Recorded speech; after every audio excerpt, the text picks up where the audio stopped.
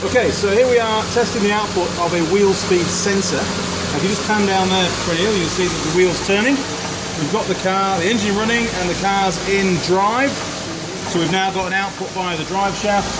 The tone ring is rotating, and the wheel speed sensor is picking up the speed of the wheel, and that's being displayed on the oscilloscope. You can see here we've got an AC output, and the height of each of the peaks and troughs dictates the output voltage. And if we give it a bit of a rev, we'll see the increase in output voltage and the frequency of the signal both increase.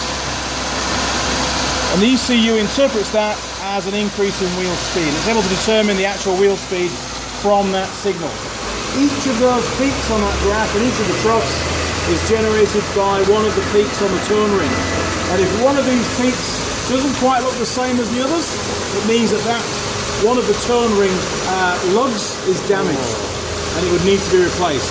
That could upset the ECU and it could actually flag an ABS fault. Okay, real easy.